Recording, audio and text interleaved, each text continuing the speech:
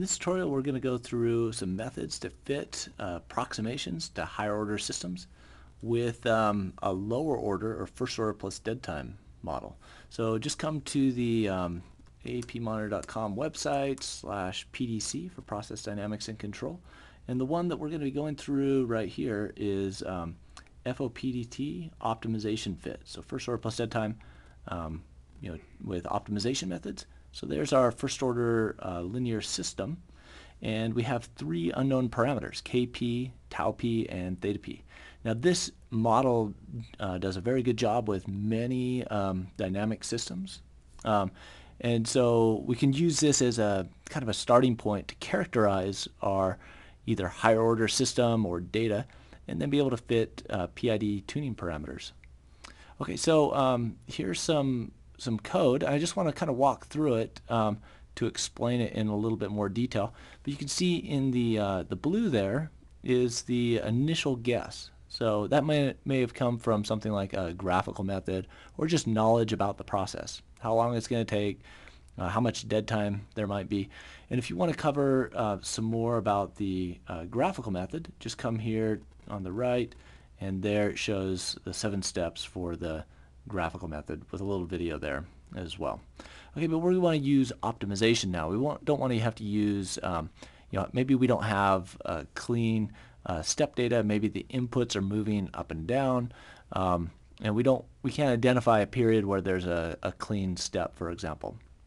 So optimization helps us do this. Helps us minimize a sum of squared errors between something like this. So let me go ahead and copy this, and I'll go ahead and open, okay, go ahead and paste this in here. So let me explain this just a little bit first before we get into the code. What we're doing is we're essentially evaluating every time point here. Okay, we have data, now in this case it came in every second, and then we compare it with, this is our initial guess. Right here, this blue line is our initial guess of a first order plus dead time model, and we look at each point and we evaluate an error there. So we might have a y model minus y predicted or measured, and then we might square that. And for each one of these points, okay, so we'll add all of these up. We'll just do a summation here. We'll just add those up. So that's going to become our objective. We're going to try to minimize this objective right here to try to get these two to line up. Okay, so you can either do guess and check. Okay, we only have 3 parameters, Kp, tau p, and theta p for our FOPDT model. So you can just kind of guess and check those, or you can use an optimizer to more intelligently guess those values for you. Okay, to try to minimize this objective function. Okay, so that's what we're going to be doing here. All right, so coming back here's some source code. Let's just go ahead and walk through this. I'm going to go ahead and, you can get the code here at the bottom. Just go ahead and select Get Code, and that'll help you download it. Okay, so I'm just going to go ahead and run this first, and then just show the plot. Okay, so it has an initial sum of squared error objective, so it evaluated our initial guess, and then it's going to try to use optimization to improve upon that. Okay, and then once it finishes, then it's going to have a final sum of squared error objective, and then our results. Okay, so our initial sum of squared errors was about 6.9, and it tried to minimize that, and so our final was about 0.3. So you can see the red line versus the blue line there is our fit to the black line. Okay, so it improved quite a bit.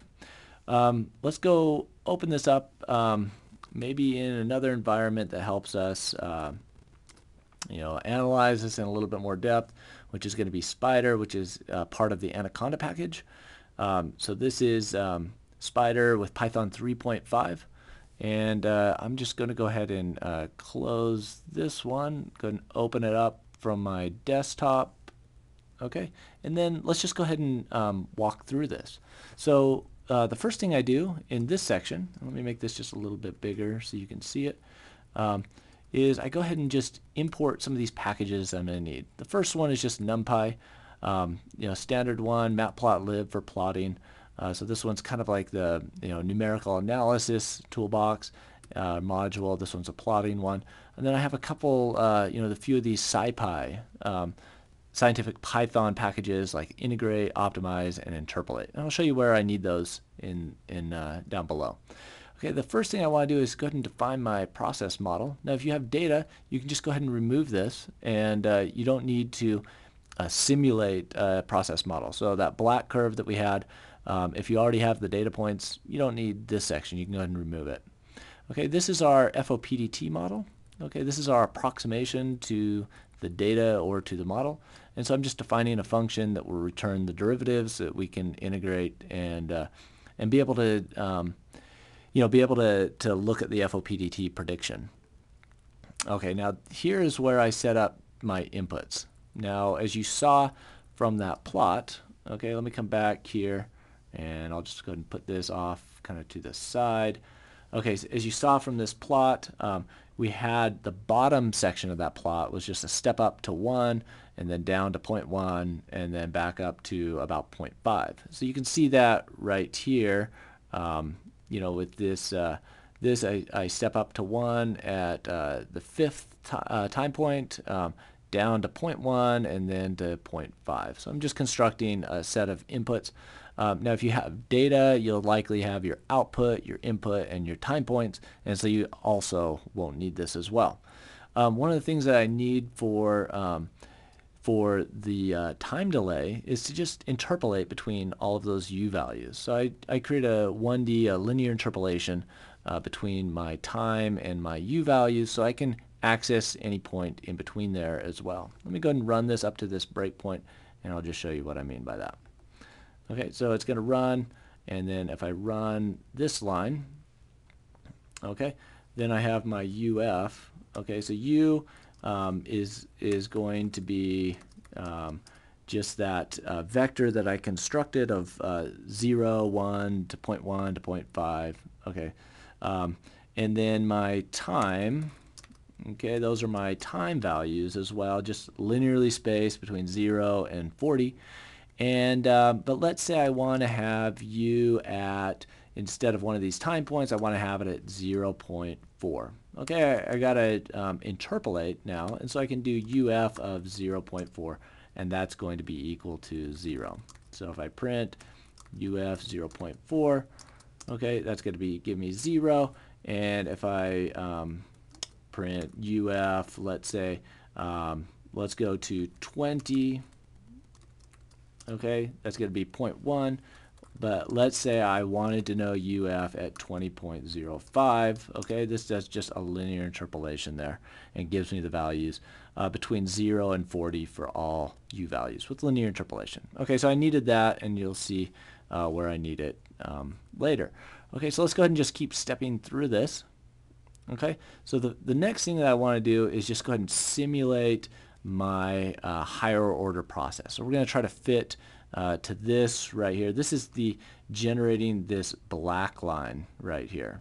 Okay, so that's my higher order process, my process data. If I have process data, I can just remove this section. Now the next section is where I'm actually going to create my this model simulation. And the optimizer is going to do a lot of guesses for this x value, the km, the tau m, and the theta m. It's going to guess these and want to plug it in and just get a response y. Okay, so it's going to do a lot of kind of guess and check intelligently. The first guess that I gave it was this blue line right here. So if I plugged in those 3 values, the 3 initial values there, it would just give me this blue line, and then as it iterates, it's going to find something better and better until it finds the red line. Okay, but this function right here, what it does is you plug in the 3 parameters and it returns the response. Okay, it just goes through this loop for all the time points that you had specified. The next one that we have to create is to define our objective. Okay, so I'm just going to go ahead and run down to this point. Okay, so here is my objective, and what it's going to do is it's going to come in for different, km, tau m, and theta m. Okay, those are my model parameters, and it's going to first of all simulate the model with those x values, okay, and then return this y model. And then what it'll do is just calculate my objective. So it'll go through each of these points and just sum up the objective values by adding up the difference between the model and the predicted value squared. Okay, so I set objective equal to 0, put it in this loop for all the different time points for the length of ym, and basically just do a sum of squared errors right here. Okay, so those are all of my functions. Now now I'm going to get down to the part where I'm going to start calling those, and I'll show you how to set up the optimization. Okay, so I have the initial guesses.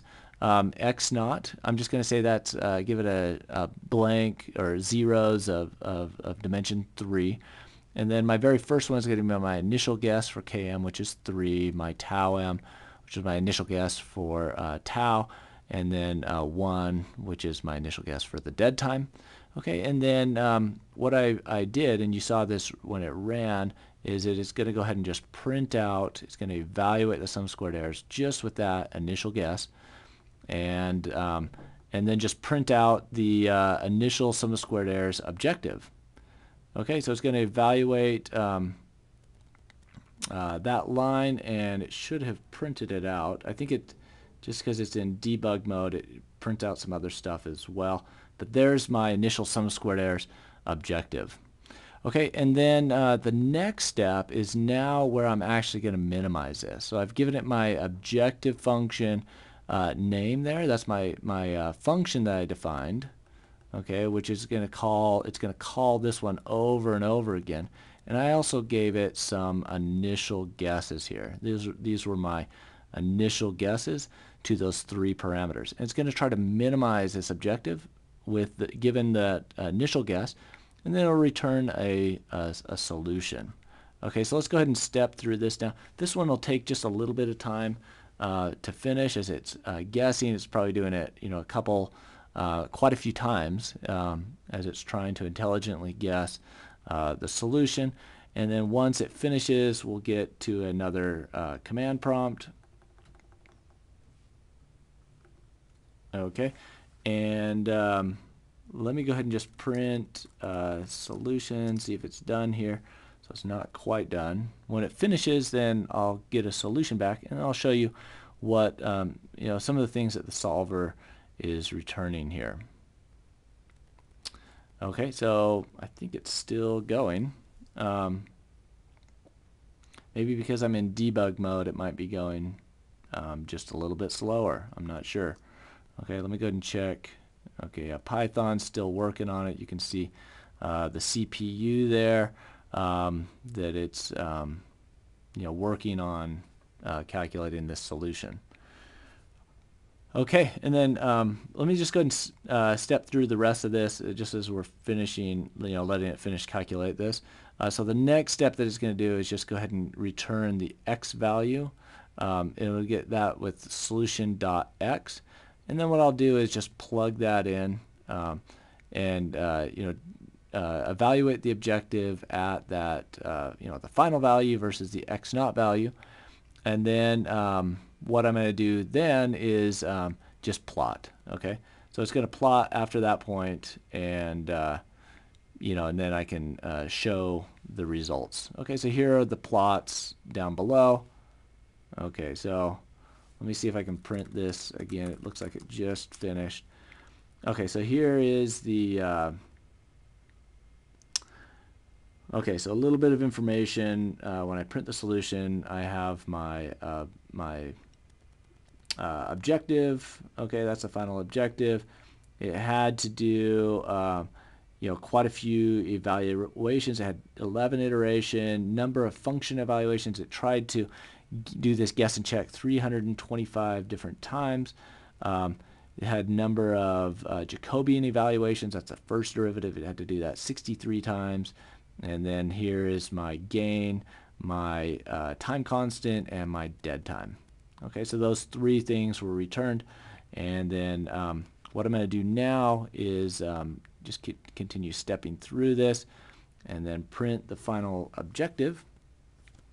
Okay, and so there you can see the final sum of squared errors objective is right there. It also returned it with the optimizer. Okay, so I'm going to evaluate the initial conditions. I'm going to put that into YM1, the final conditions, YM2, and then let's just go ahead and start plotting this. Okay, we're going to plot the initial, the final, and then the actual, and also the U values, and then we'll show it. Okay, so there, let me scroll up just a little bit. Okay, so there it is right there. Okay, so this was the optimization method to getting an FOPDT model, and it again, it works in many cases where where the graphical method might not work, or where you want to have something that's just a little bit more precise than the graphical method. Okay, and the next step beyond this is going to be obtaining PID tuning parameters. So we use these three values, and then if you come down here to the controller design, for example, PI controller. Now let me see if I can refresh this here.